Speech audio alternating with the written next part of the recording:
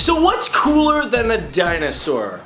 A baby dinosaur? Yeah, that's right. If you said anything else, you're wrong, because it's a baby dinosaur. Hey guys, I'm Dave Wapple, this is IO. We are talking about a new baby dinosaur that has been found. Well, a fossil, because you can't find living ones. That would be amazing.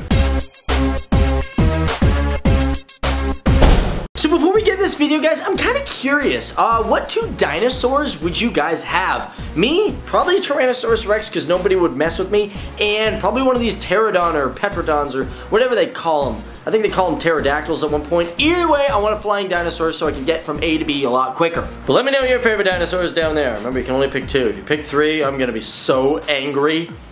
Yeah. So for this story, we're going back to 2010. Back then, paleontologists found the skeleton of a Chasmosaurus. Now this was at the Dinosaur Park Foundation in Alberta, Canada. Yeah, that's right, us Canadians actually do have dinosaurs, not just maple syrup, beavers, and hockey.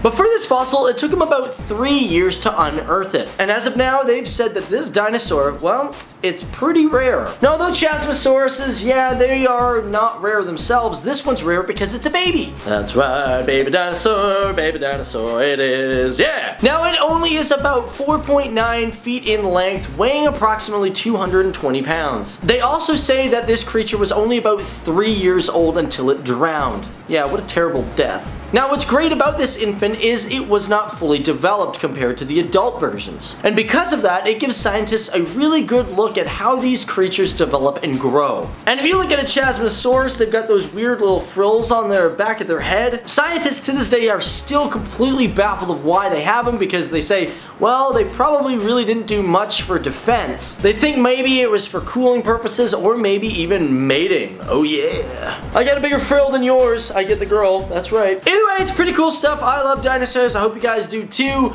That's been it for me. My name is Dave Wapple and this has been IO. Also guys, if it's your first time here hanging out on this channel, guys, hit that subscribe button, and we do have other videos for you guys to check out, just in case you didn't know. And before I blast off, guys, come on over to my Instagram account and follow me. I really love to get interactive with you guys, so come hang out with me over there. I'll see you guys in the next video, or I'll see you over there. Later, wow!